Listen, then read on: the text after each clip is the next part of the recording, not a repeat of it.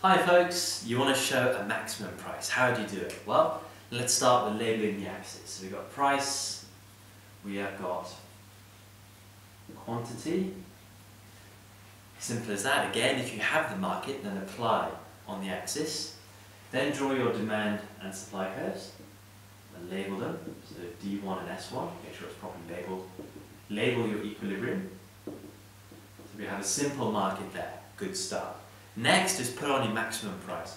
Normally maximum price is going to be set below the equilibrium price so that consumers can actually afford these goods or services. So we can put that on here as a flat line. This is also known as a price ceiling because the price is not allowed to go above it. So we can label this maximum price here. So that is the maximum price. But certainly you have to label it here. So all good habits. Don't rush ahead in diagrams. Always label as you go along, okay? And always stop to make sure that you've not forgotten anything.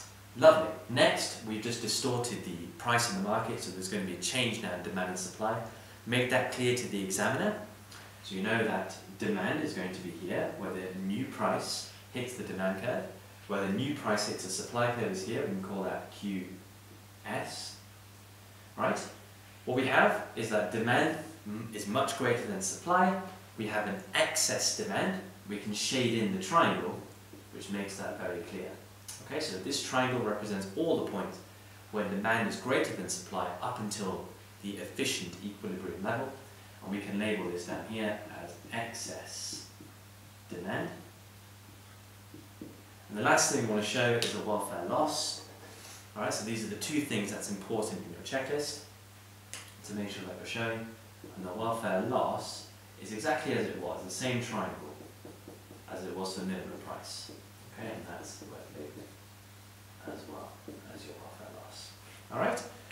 Then always make sure you go through your checklist. Have you labelled your axis? Yep, absolutely we have. Have we labelled our curves? Yes, all of them have been nicely labelled, beautifully done.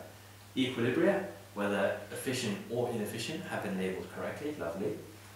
The excess demand is very, very clearly done and correct, and the welfare loss is very, very clearly labelled and done here. Lovely.